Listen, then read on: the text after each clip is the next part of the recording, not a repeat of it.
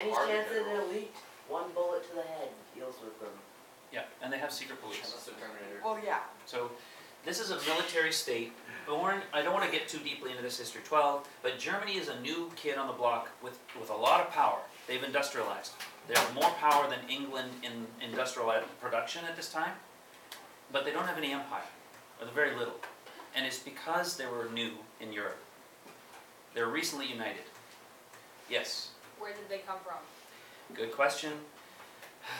To explain, what in Germany is traditionally the battleground. Napoleon fought in Germany.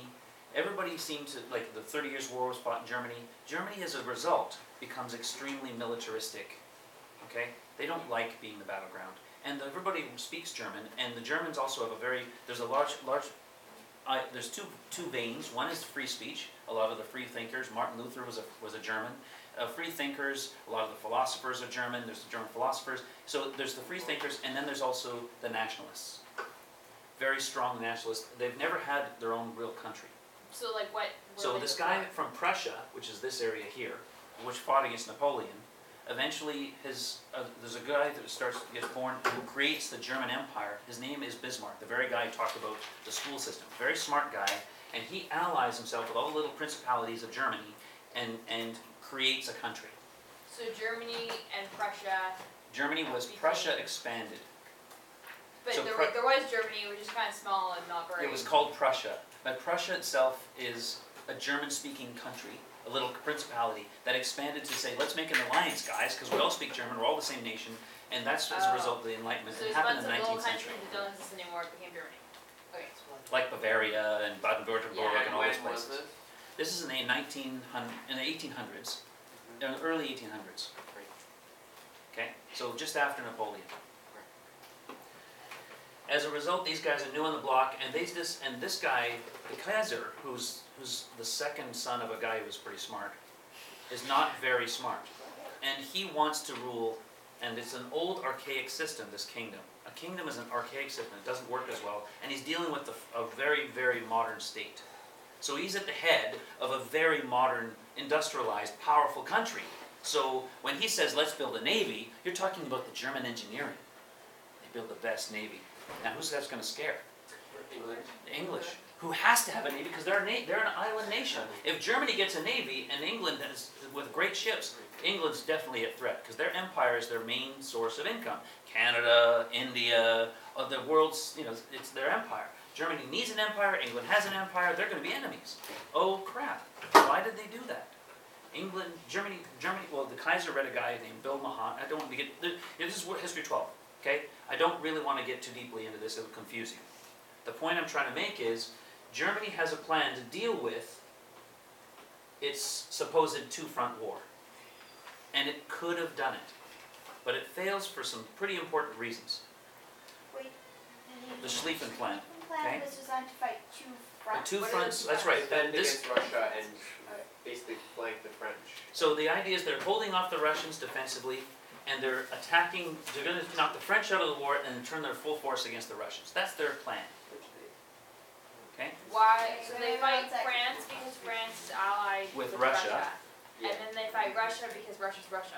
Yes. Wait. Well, okay, this is not the declaration. This is how to win the war, not how to declare war. What I began with is what happens in the declaration of war. Austria declares war basically on Serbia, Russia declares war on Austria-Hungary, Germany declares war on Russia, France declares war on Germany. Now, these are the countries at war. Russia and France are initially at war with Germany and Austria-Hungary, and Austria-Hungary is at war with Serbia. So that's the beginning. But the Schlieffen Plan goes into play. As soon as that happens, Schlieffen Plan. We got a plan to deal with this situation. Oh. Yeah, exactly. Thank you. So the German army, which doesn't have the guts to let French occupy the south. That's the first thing. So they don't. It's really hard. You have to let French into your homes. You have to weaken your own troops and let your own men die. They put a lot of strength in the south. First mistake. Second mistake. The Russians actually mobilize pretty quickly and they win a battle against the German army. So now the German army, there's the Russians in Prussia. Wait, are you talking about This is what Schlieffen actually Plan happens. now? The Schlieffen Plan problems, sure. Okay, One, one sec. two, I'll put 3 or 4 of them down. This is why it doesn't Alright. work. So 3 one and 4. was that they were One, too is that the German south front, if you want to call it, south, was too strong. They couldn't let the French in. You But have to sucker, wasn't- to sucker the punch, sucker punch means you have to sort of, Take you it. have to let them take a little bit. But they wanted the French to come in. They wanted So the they French, could fight so, them. so they could attack behind the French. The idea is you want to stab someone in the back, not the front. It's too hard, they'll defend against the front, it's hard. It's easy if you stab in the back. It's all about strategic advantage.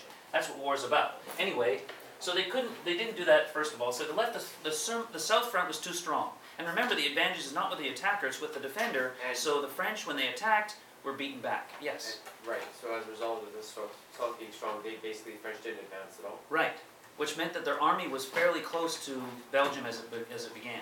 So I'll explain what that means, happens later. German were too strong and the Second, French were the too Russians were advancing into Prussia. I thought Prussia was Germany. Yeah. That's what I'm talking about, a part of Germany. Okay? Okay. So here's they were supposed to hold them off, right? But they were losing. Because that Because front they- was too weak. Right. What front is that? Underestimated. This is the east front, if you call it front, east front.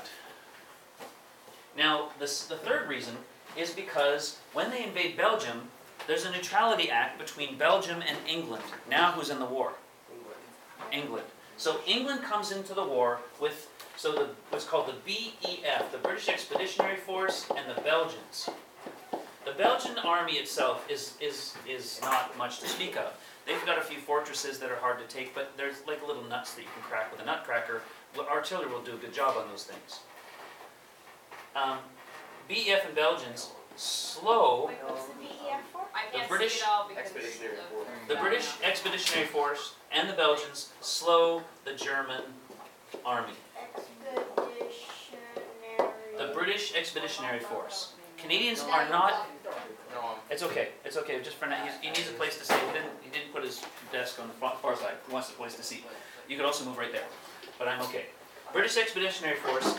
They quickly shuffle the boats right there into Belgium and slow the advance of the Germans. So now there begins a strange little race. It's called the Race to the Sea. Okay, and the French were able to, the last one is the French counter at the Battle of the Marne, first Battle of the Marne, counterattack. But doesn't that And there's another reason that I'm not gonna get to. Oh yeah, the German army is German. We'll call it wings. You know what I mean by wing? no? Okay, this is supposed to be a wing. Okay, so it like goes around behind. It's a wing. It's supposed to flank, but they. What happens is they can't. It takes an awful lot of guts to do this maneuver. Okay, you're advancing into enemy territory. You don't know who's on your left. You don't know who's on your right. You're just told to advance. And if you follow the orders, you'll probably work out and it'll be behind the enemy. But one of the generals says, "Oh, I can't do this. I don't know my flank. I don't know my other flank. I'm going to join up with my other army." And they change the angle so that they're not behind the French army anymore. They're facing a frontal attack on the French. So it takes an awful lot of guts to do this. You have to go in the middle of nowhere, an enemy land. So the German wing it changed. It Fails. closes, let's say it closes the gap between the armies. Yeah. This is something you don't need to know for the exam, but I need you to understand. The Schlieffen plan fails because it takes an awful lot of guts to follow through on this plan, and it didn't work. As a result, there's a French counterattack, and it begins what's called the Race to the Sea. And the beginning, in 1914, of what kind of warfare? Okay? Modern. So the race How to did sea. trench warfare get invented? Like, we decided. Because here's what's happening. around it. You're advancing with your men like this, you're advancing, and they're cutting you down with machine guns. Yeah. So you've got tons of like metal just going like this. What's the only way to protect yourself? A shield. Dig. Right, shield. Dig, I guess you dig, could go dig. under. Now the bullets are flying over your head, they're not hitting you. And what you do is you dig, so what these guys did is they made a trench warfare system from Switzerland all the way Who is through they? both sides. Okay. From Switzerland all the way to the English Channel. So that a little bit of Belgium was still